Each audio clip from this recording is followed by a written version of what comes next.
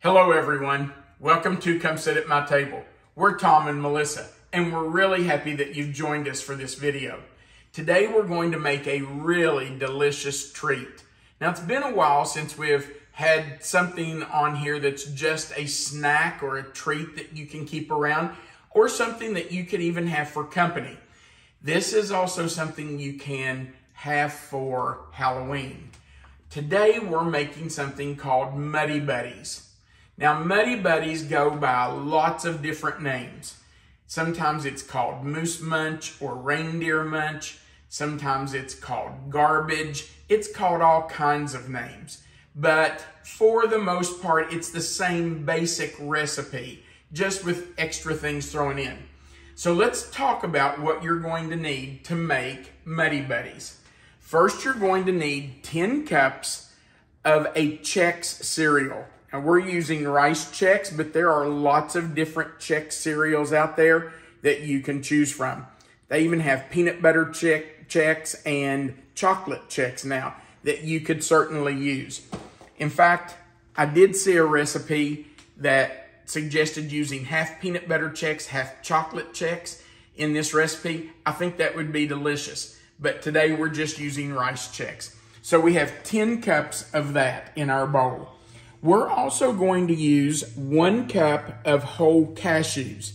Now you can see I've kind of piled them up because, well, somebody in this house, me, loves cashews. So I'm putting a good heaping cup. Now that we've put those in there, let's talk about the fact that you can add lots of different things to this. We've added M&Ms, we've added chunks of Reese peanut butter cups. You can add peanuts, whatever you like, raisins, anything you like that is kind of a snack, finger food type thing can go in here. So that's totally up to you what you add. Today we're just adding a cup of cashews. Now we can just leave that sit there while we work on our chocolate mixture. So we're going to take an 11.5 ounce bag of milk chocolate chips and put those into a bowl. And to that, oops, dropped a chip. Don't want to lose him. Come back here, Chip. We're going to add to that 1 stick of butter. And I'm just going to kind of chop that into chunks so it melts a little easier. So we'll just add that in. Just into 3 or 4 big chunks. And then 1 cup of creamy peanut butter. And we'll just add that right in with our chips and our butter.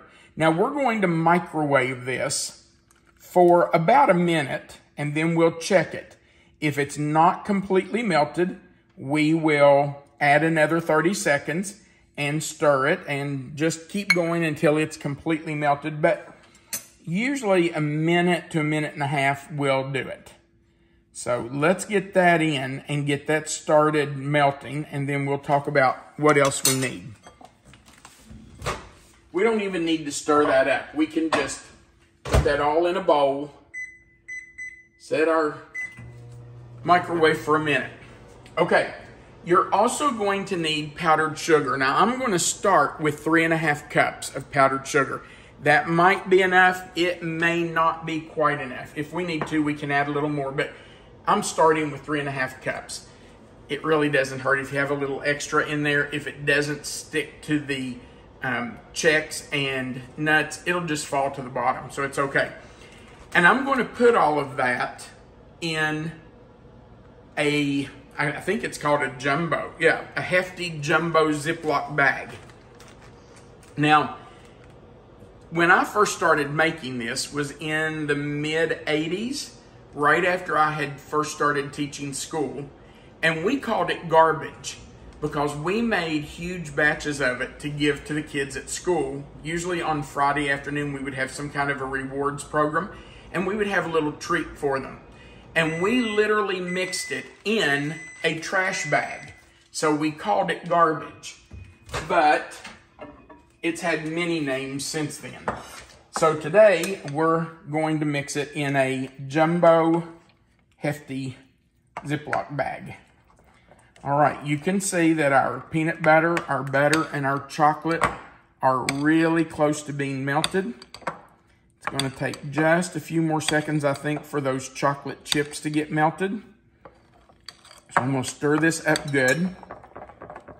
It's not going to take much longer. They're really close. In fact, I think if I let that sit for just a minute, those chunks of chips may just go ahead and melt. So I might not have to put it back in at all.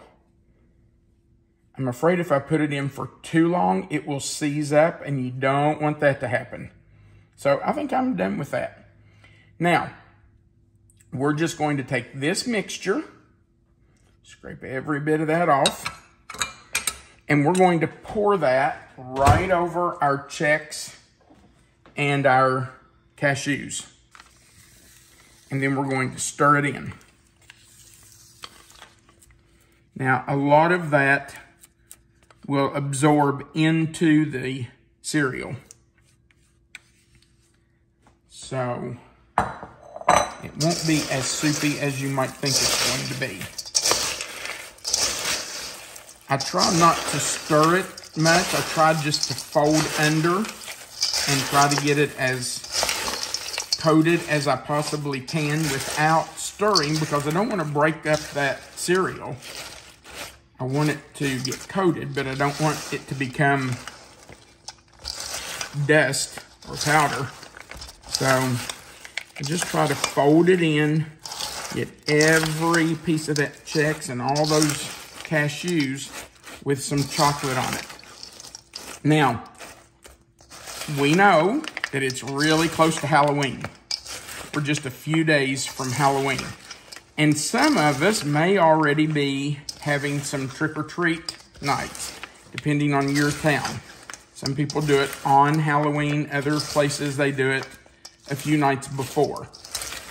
This would be a wonderful snack to make, to put in little Ziploc snack-sized bags to hand out to your trick-or-treaters. What kid wouldn't love to get this?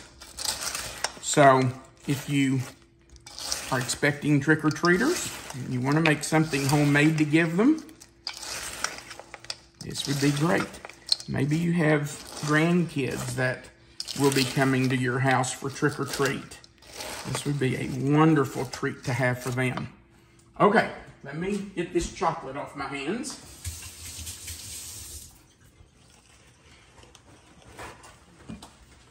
Now, we are going to transfer. I'm going to get rid of this. Put it in the sink. Get rid of my butter paper. Now, we're going to transfer this to our jumbo baggie. And if you wanted to, you could use a trash bag. I did that for many years. And really, our kids always thought that's pretty cool. Oh, the kids thought it was the greatest thing ever. They got a treat out of a trash bag. And calling it garbage just made it even that much better for them.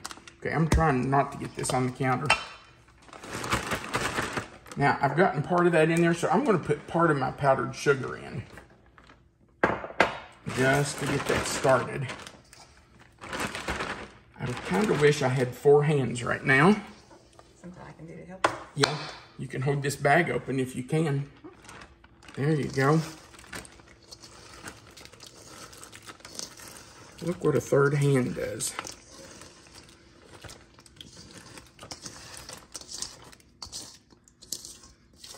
I'm sure I'm right in the way of that camera. I'm trying my best here. And I think I got chocolate all over your hand. Okay. Thank you, babe. Now I'm going to scrape all that off my spatula. Put the rest of my powdered sugar in. Zip that bag closed. And I don't think it closed, did it? Oh, it did not. What in the world? Well, I hope it does close. There we go. Now, we're just going to move. I'm telling you that's not closed. Okay, I can work without that. I'll just hold it. And we're just going to toss this around and get that powdered sugar all over everything in there. We just want to get it completely mixed up. And I'm going to tell you right now, I don't think that's enough powdered sugar. I think we may need a little more. Because you want to make sure every piece of that is coated. Otherwise, they're all going to stick together. Let's check it and see. Let's look. Yeah, I think we need just a hair more. Let me grab something right here. Grab my powdered sugar tub. I'll just take another big scoop. You really don't know until you get it started. I might even do another scoop.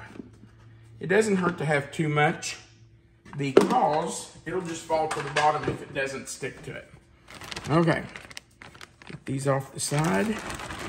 I can't imagine why that didn't zip. Okay, I'm just gonna hold that together.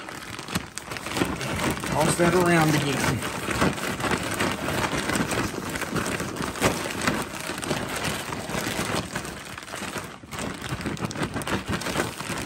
And the more you toss it, the more coated they're going to become. Now, when you have it to where everything's coated, you're going to want a piece of waxed paper or a piece of parchment paper. Aluminum foil would work too. And you're just going to want to dump it out onto your paper and then kind of spread it out so that it can sort of dry. Now, there have been times that I've been in a hurry and not really wanted to wait for this to harden on its own, and I've just put it in the refrigerator. So you can do that too. And you see there's a clump that's stuck together. That's perfectly fine. It's not gonna hurt a thing. And that just means you get a big clump of it. Now, we're just gonna... Gravels. Well, maybe we could give it another new name and call it gravel. Actually, it does kind of, doesn't it? Looks like rocks. Let me tell you, it doesn't taste like rocks. All right, now it's going to take just a little while for that to firm up. That chocolate will set. But this boy can't wait.